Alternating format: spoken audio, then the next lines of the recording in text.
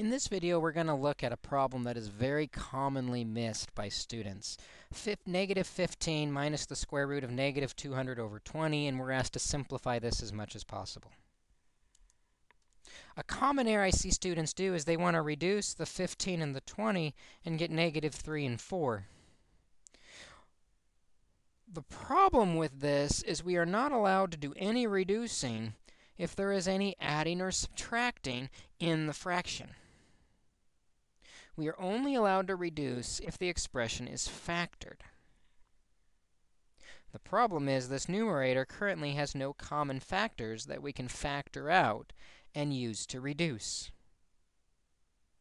So instead, I want to move our focus to the negative 200 under the radical and see if there's any simplifying we can do with the negative 200. You'll recognize that the negative is going to come out as an I. But for the 200, we have to factor. 200 is 2 times 100. 100 is 2 times 50. 50 is 2 times 25. 25 is 5 times 5. And because it's a square root, we're looking for pairs. So we've got a pair of 2's and a pair of 5's that can come out of this radical.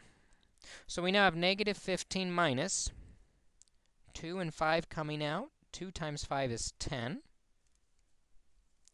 I from the negative, and left under the square root, we still have a 2 left in the root, all over 20. Looking at this now we are able to factor that numerator, pulling out a common factor of negative 5, leaving behind 3 plus 2i root 2 over 20. And now that the expression is factored, now we can reduce the negative 5 and 20. Dividing both by negative 5 will leave a negative 4 in the denominator.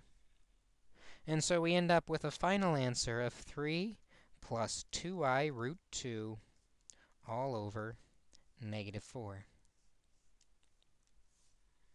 Again, before we reduce any fraction, it must be factored first.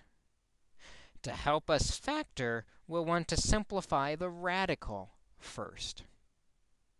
After simplifying the radical, we were able to identify a common factor and then reduce that common factor to get our final solution.